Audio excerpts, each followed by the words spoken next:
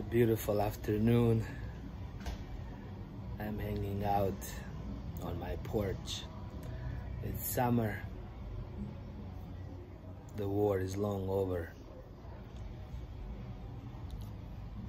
I was reading this beautiful book, Chicken Soup for the Soul,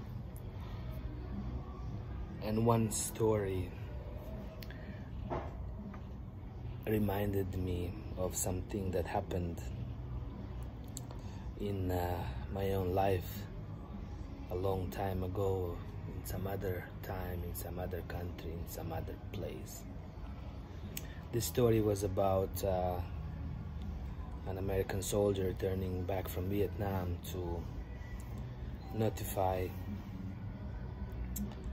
his comrade's wife about his death.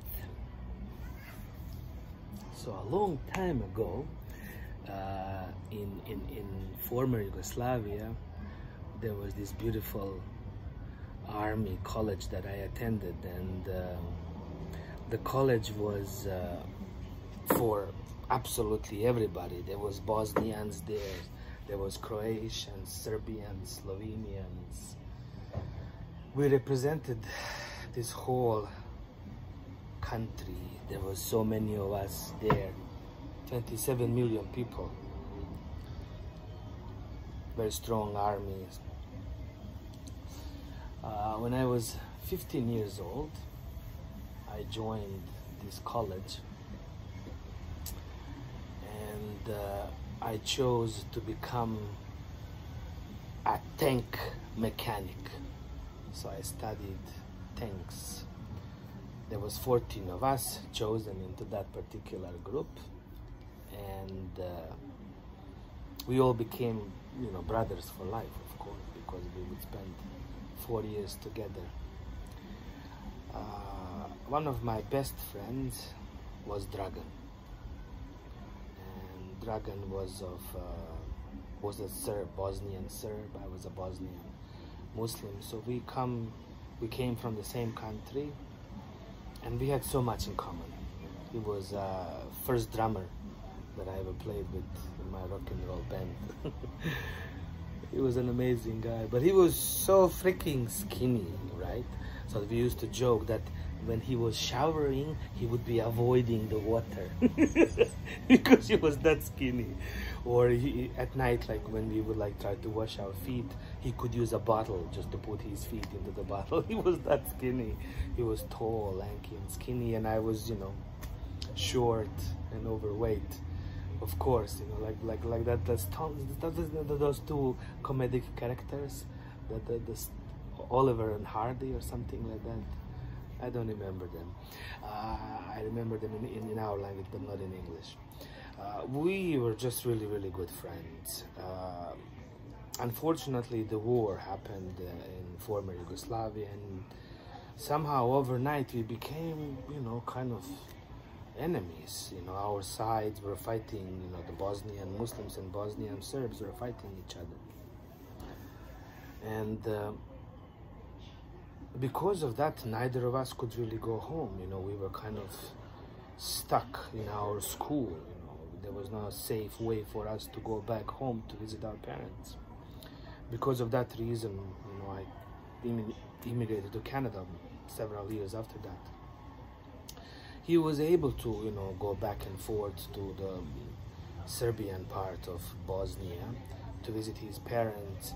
I remember on one occasion, he called me to tell me something in secret.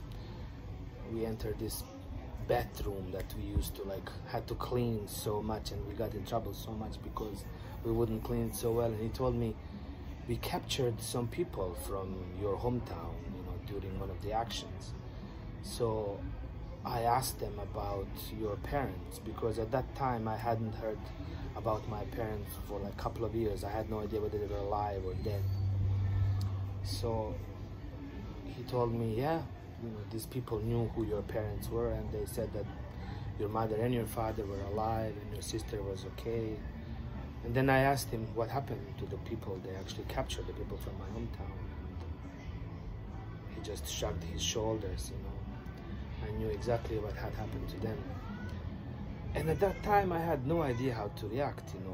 What do you do in a situation like that? You know, this is your friend who is also your enemy, and you're kind of trying to figure out, you know, what the context of the situation is.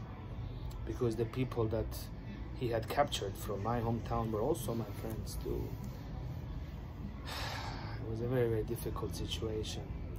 Nevertheless, Dragan and I continued, you know, ended up graduating from our school for 4 years. Again, we were best friends. We put our lives in danger so much just to save each other.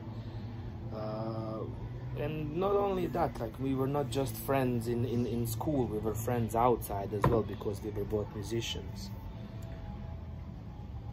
So we ended up meeting the same people, and his girlfriend slash fiance was my best friend as well too. So after we graduated, he was able to go to war and join his side, and I wasn't, because there was no safe way for me to join Bosnian Muslims, and I could not stay with Bosnian Serbs because no one really trusted me. I was kind of the remains of former Yugoslavia, a little bit of Bosnian, a little bit of Croatian, a little bit of Serbian, and not welcome absolutely anywhere but Newfoundland, Canada. You know. So one day, Dragan's group was sent on a mission. They chartered buses to deliver them to the front lines, and they went out. Whatever the action was, they concluded it. And on the way back, the buses were driving them back to the, you know, their unit. And one of the remaining Bosnians, somehow, who survived that action, got a hold of a rocket launcher, one of those like shoulder-held rocket launchers, and he jumped in front of their bus. So there was nothing they could do. They were just sitting on this bus with this guy holding a launcher, and he, of course, launched the shot, hit the middle of the bus, and the only person who died because of that was Dragan. The others somehow survived, and of course they got this guy, and you know what happened. A few days later, another Serb, this time a Croatian Serb, because former Yugoslavian conflict was so complicated. I don't want to get into all the details. What happened with Slovenia, what happened with Croatia, with Bosnia, with Serbia, Montenegro, Macedonia. It's just so complicated. There was 3 of us, again, really good friends. So this guy was also a Serb, but he was a member of Serbian minority in Croatia, while Dragan was a member of Serbian minority in Bosnia. And I was a member of Bosnian minority in Serbia. We were all minorities all over the place.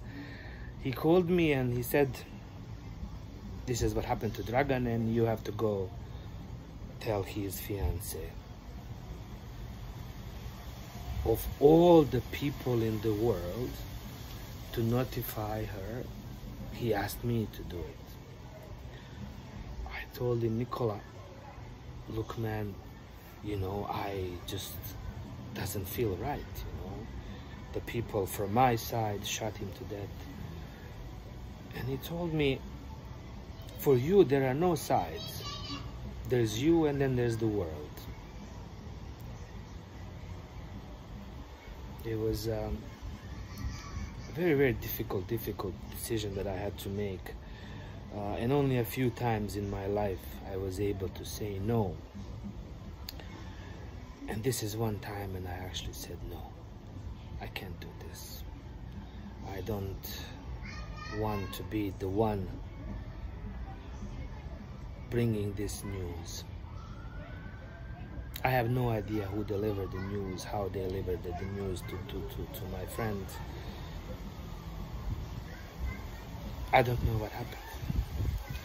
but I do know what happened to Dragan, and to this day I remember him. Every time we play music, I remember his eccentricities, how he was able to play rock and roll during that war alongside with me.